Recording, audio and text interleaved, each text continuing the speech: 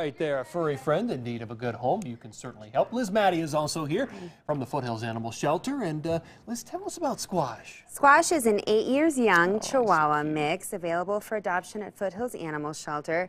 I think you can see here he's a pretty relaxed guy in need of a loving home and a warm lap for the winter. Oh, how old again? He's 8 years old. 8 years old. Oh, yeah. So if someone was interested in adopting Squash, what would it cost?